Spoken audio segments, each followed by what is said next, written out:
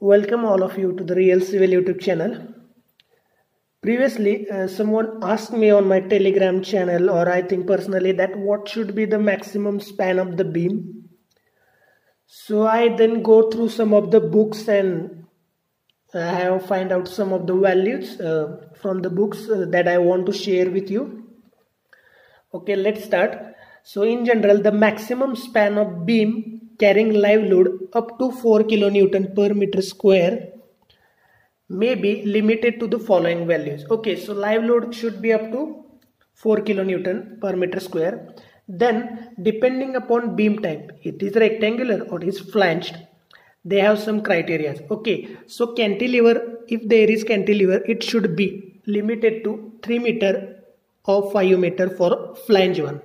Okay, if suppose you have simply supported, then it 6 meter and 10 meter. For flange 10 meter, rectangular it's 6 meter, and if you have continuous, then 8 meter and it's 12 meter for rectangular and flange section. These are not hard and fast rule, or I have just gone through some of the books and I am very lucky to find out these values. Okay, this is one way. There is another way, is that, oh, it's raining, the clouds are there, so that's voice is there. So in case of building with live load less than 5 kilonewton per meter square, okay, maximum spacing of beams may be limited to the maximum span of the slab. So it's related to the maximum span of the slab.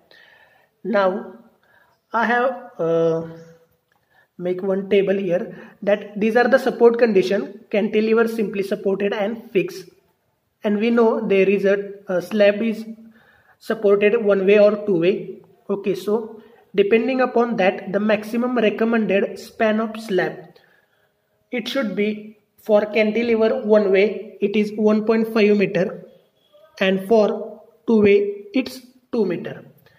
Okay, for simply supported one way it is 3.5 meter, and for two way it's 4.5 meter, and finally the fixed one is having 4.5 meter one way, and for two way it's 6 meter.